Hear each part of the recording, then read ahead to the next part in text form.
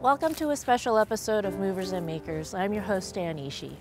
We're in Kennett Square, Pennsylvania, where the Underground Railroad emerged in this small, diverse community that served as a hotbed of abolitionism.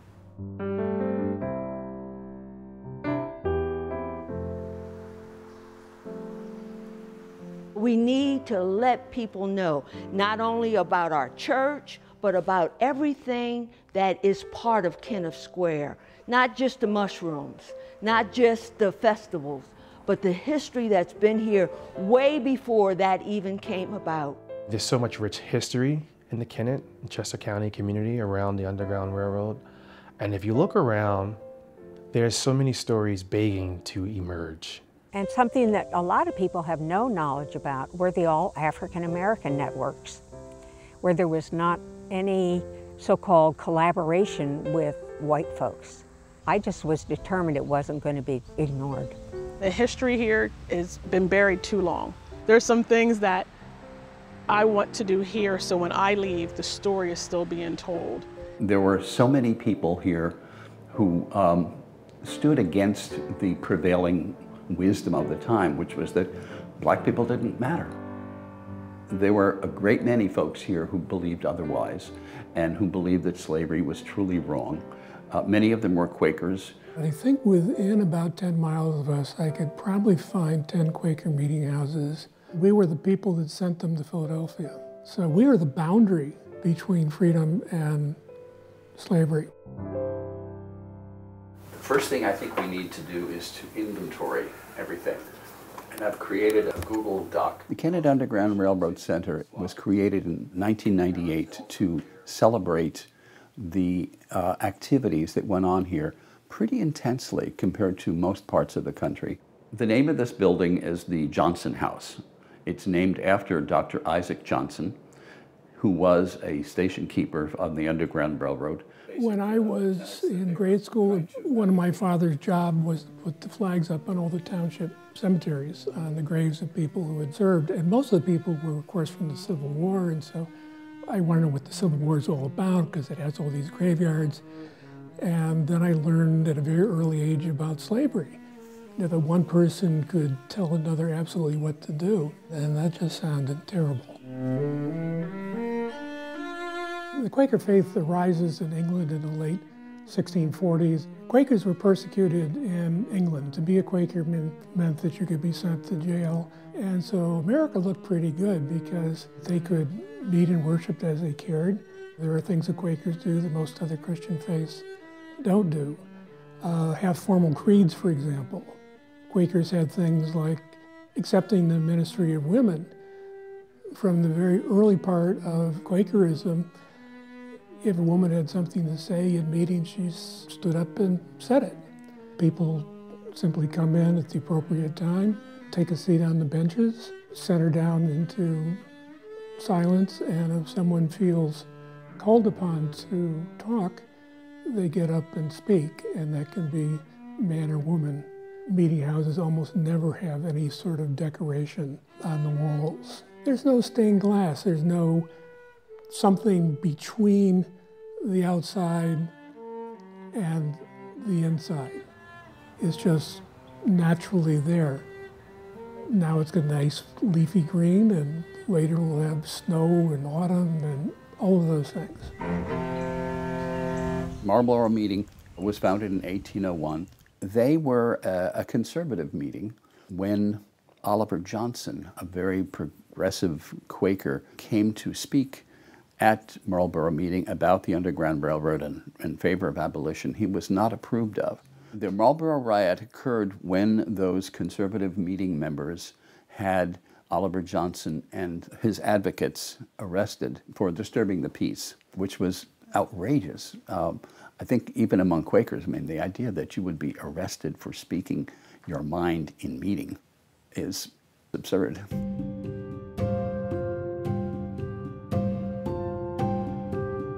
Marlborough, I know, was a site of active meetings around abolition, among these other reform ideas, but especially abolition.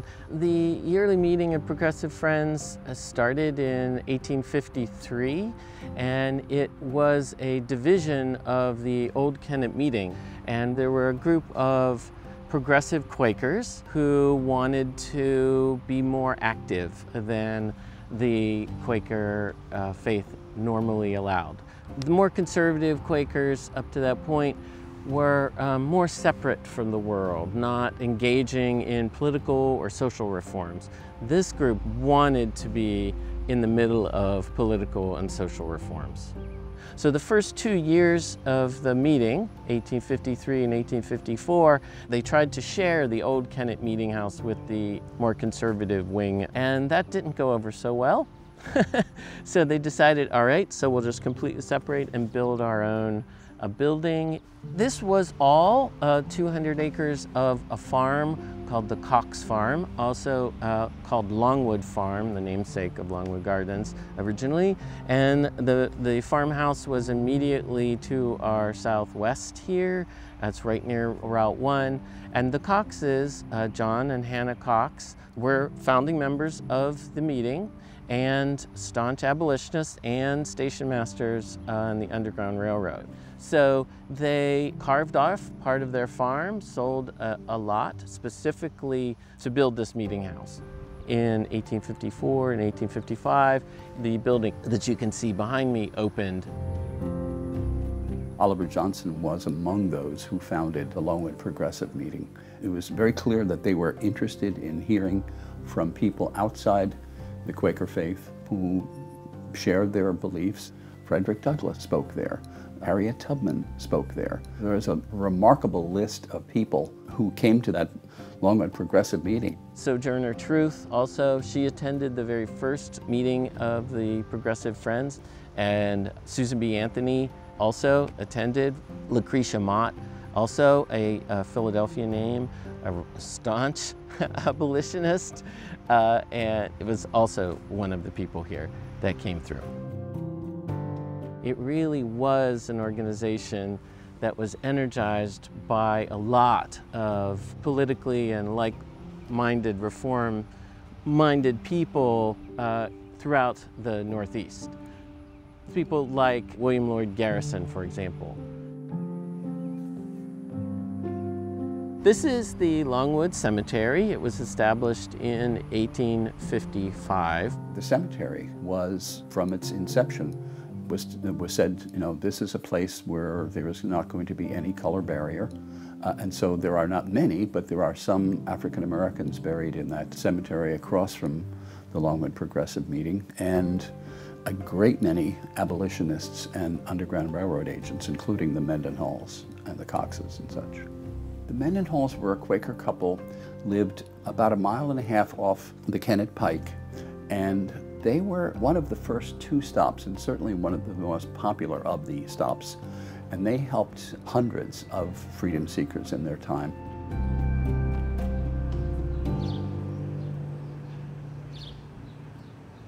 Dare I say, Marlborough Village exists today, as does Marlborough Meeting. I've been a member here at Marlborough, I'm going to say about 24 years. I happen to be unusual in the society in that I grew up as a friend. I grew up as a Quaker. There are very, very few friends left that it's called, we might call it dressing plainly, where you might mistake us for Amish or conservative Mennonites. I'm going to guess that you would probably find in the whole country maybe 50, maybe 100 Quakers still dressing plainly. But if you look at Quakers in general, you'll find that they tend to have fewer adornments, that you're trying to lay aside those things of the world that may inhibit your spiritual quest. Lay aside those things that might get between you and God. And for each person, that's different. We meet here every Sunday, or as we prefer to say, on first day. And on a good day, we would maybe have 10 or 12. But don't mistake the numbers for the intensity of our commitment and the spiritual experience that we find worshiping here. The Quakerism started in the mid-17th century. And at that time, in place in England, not many questioned the need, if any, the need for slavery. And somewhere between 1758 and 1776, different Quakers in different geographic locations made some changes so that you could not be a Quaker and still own slaves. Not only did you have to free your slaves, you couldn't just open the door and say, see you later. You had to educate them, and you had to make sure that they had some training that would sustain them when they went out to live in the world. Most of the early writings about the Underground Railroad celebrate the people who were known. The people who were known were Quakers. There was so much incentive for African Americans to be very quiet about their involvement in the Underground Railroad. Of course, the greatest account of the freedom seekers themselves, their activities, is from William Still's The Underground Railroad, 1872. And he took down copious notes from people, primarily for the sake of reconnecting families. There is a book on the Underground Railroad in Chester County that lists about 150 people in the county who were involved in some way with the Underground Railroad. That's a lot of people. Perhaps the most obvious and accessible one is the Cox House. John and Hannah Cox lived there from the late 1820s, and they lived there until they died, but they were a very popular station on the Underground Railroad. In one case, 18 people showed up at once. Another Underground Railroad station in this area is the Pines, which was the home of actually 3 Underground Railroad agents. The most famous of them was Bartholomew Fussell. He was a doctor, and that was apparently a very busy place during the 11 years that he lived there. Possibly because he was a doctor, people may have been directed to his place. The other one was the Eusebius Bernard House. That we know for sure was a station. And of course, there were some people that hated the Underground Railroad, that thought we were being treasonous for robbing Southerners of their property rights. Say a good slave worth about $1,000, that can get you a nice farm, some cattle, a couple horses. You know, you're sitting pretty. You would never know when you were going to get that knock on the door at midnight. But at the moment, you know, when you did, and you found half a dozen people outside your house, then you would feed them, you would tend to their medical needs as much as you were able. And if there was the suspicion of hot pursuit, you got the wagon out and you took them to the next station on dirt, unlit roads, 2, 3, sometimes 4 or 5 miles. And that's the life that you committed to for decades. One of my favorite personalities of this area is a man named Enoch Lewis, who was one of the founders of the Westtown boarding school, Quaker boarding school. And in 1803, he was awakened. The person knocking on the door was the wife of a man who had just been apprehended by slave catchers who claimed that he was an escaped slave from a long time ago. Lewis, who knew the man somewhat, saddled up his horse, went to the home of the Justice of the Peace, and then he asked these folks, what would it take to free him? Could I buy him and set him free? The slave catchers thought about it and said $400. It's 1803, it's a lot of money. He was able to raise in Westchester $100, and then he put up $300 of his own. He made $500 a year. He gave 60% of his annual salary for this man's freedom. Thomas Garrett, who was a notable abolitionist from Wilmington, one of the most documented station masters on the Underground Railroad. He was related to the Mendenhalls by marriage. Dinah Mendenhall was first cousin to his wife, Rachel. He was born outside of Philadelphia, and he moved to Wilmington in the 1820s. But he had decided early in his life that he was going to be devoted to helping people get free. In Wilmington, Delaware, he was a member of 4th and West Wilmington Monthly Meeting, and he estimated that he had helped 2,700 freedom seekers. In 1848, he was captured, the only time he was arrested for his activities. He was caught, he was brought to trial in Newcastle, and I was amazed to find when I was first doing this research that the Chief Justice of the Supreme Court was the person who was doing his trial. He found Thomas Garrett guilty, fined him $5,400, and said that, "I hoped you have learned your lesson." And Garrett said, "Judge, thee has not left me with a dollar, but if thee or anyone else in this courtroom knows of a fugitive who needs a friend, send him to Thomas Garrett." It wasn't easy to be an Underground Railroad agent. You could be fined, you could lose your farm, you could lose your store. For African Americans, they could lose their lives. The greatest heroes of the Underground Railroad are the people who were fleeing themselves. They were the ones who took the greatest chances. They were the ones who probably knew that they weren't going to make it, because most didn't. At the time, there were a tremendous number of posses and kidnappers in this area. And if they saw an African American, they would capture him and take him south, whether that person was free or not. As I've thought about our future, I'm thinking that it may be useful to come up with other ways of having tours. I was active with the Kennett Underground Railroad Board, and for them I did heritage tours in and around Kennett. In the process, I became much more aware of the white stories that were being told, but I said to myself, no, this is not the only stories there were. And so I spent the next 5 years trying to find this information out. And right now, I have, as a result of that research, approximately 100 to 120 people that I'm pretty sure were Black abolitionists, just in Chester County. And I know there were just lots and lots more. I frankly just read all the newspapers in this area from about 1823.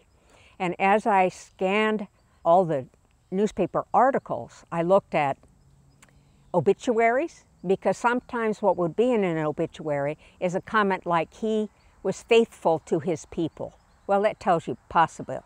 And then you have to go to the archives to get more information. There were Black people who had owned their own homes, owned their own businesses, and therefore that made Kennett Square attractive, because Black people were accepting freedom seekers and helping them along.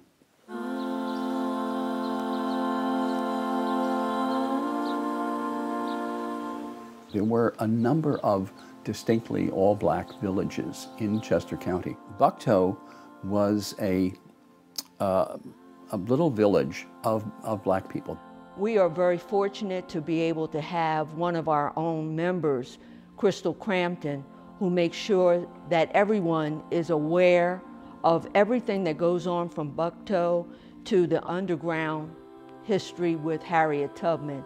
We want to educate everyone who comes in about the history. There was a church here in Bucktoe Cemetery. It was called New Garden Memorial. Back then, we were called Union African American Episcopal Church. When they purchased this property, there was not a lot of properties they could purchase, but they purchased this clear and free, and they decided to build on. That was the vision of our founder, Peter Spencer. Peter Spencer not only cared about the spirituality of the man, but also to economically empower African Americans. I believe the world needs to know that we were such an integral part of the freedom of African American slaves and building of this community and the surrounding areas. New Garden Memorial, when they was on Bucktoe Road, they were very prominent in serving on the Underground Railroad, and the cemetery that was located next to the stone building church have Civil War heroes there and other slaves that were buried there. Back in 1987, I wanted to beautify Bucktoe Cemetery. At first, when I took on this effort, people thought I was crazy. I was the girl with the boots in the cemetery. I did it for about 5 years by myself with some other members of the community, and we needed more help. So I went out just talking to people, and I found this other Chester County Land Conservancy, which is called TLC, and they've been a part of Bucktoe ever since. We are still researching some of the people down here. The church was destroyed. So as it was destroyed, they decided that they were going to go a little bit more inward to where the city was. People could go by trolley, could walk a little bit better, because if you know, back in that time they didn't have cars, so you know, it was horseback. It took you all day to get to where you needed to go.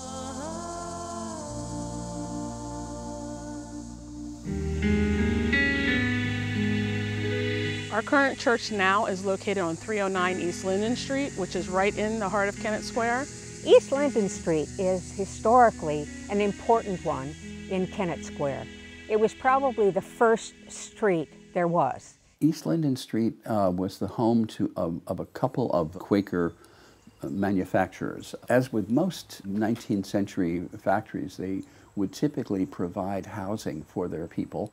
I don't know if they deliberately made it integrated, but they made it clear that there was going to be no enforcement of racial codes there. So black and white lived together from, I think, the late 1840s until now. I have a strong connection to Kennett Square, Pennsylvania, because my grandfather was born here in 1897. He was born in Bucktoe. His mother lived in the home in back of me at one point, to our right, and she attended this church here, the New Garden UAME Church.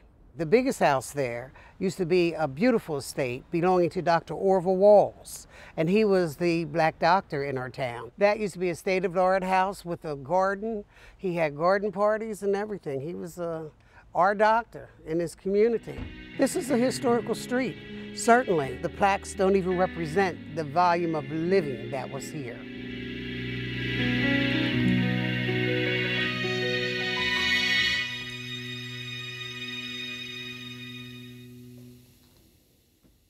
I think the stuff that you put together for Juneteenth was really good.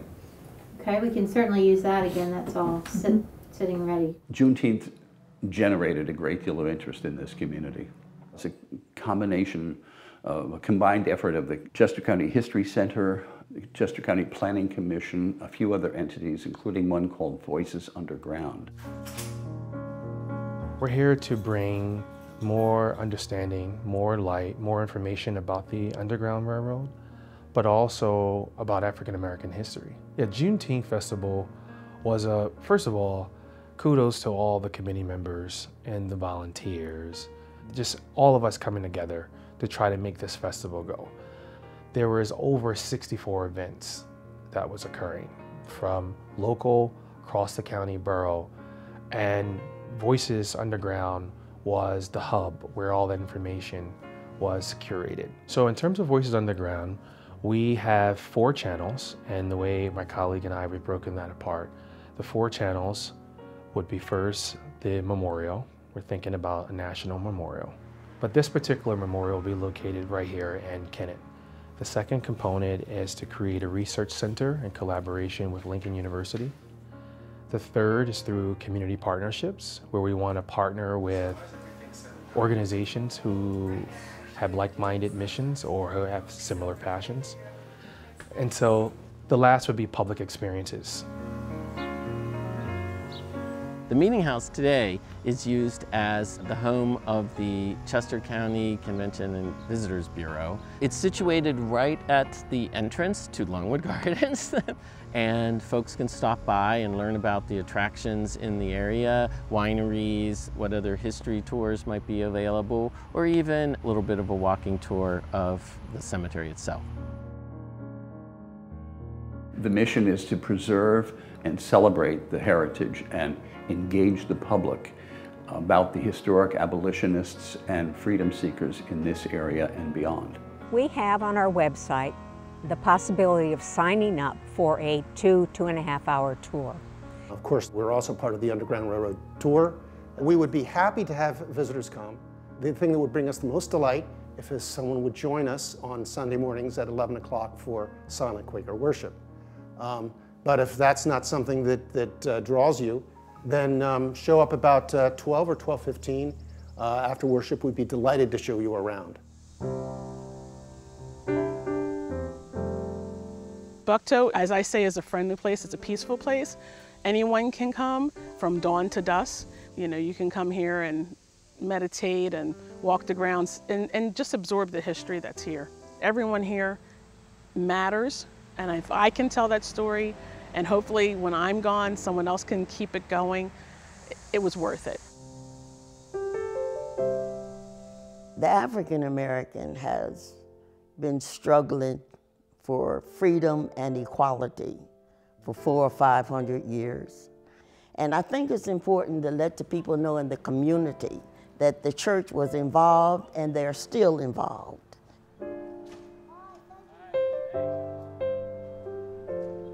And that's what I like. No one ever says, I can't do, or I just don't want to be a part of that. They love the history that it has, and they want to be part of it to pass it down to the next generation. So it's a blessing.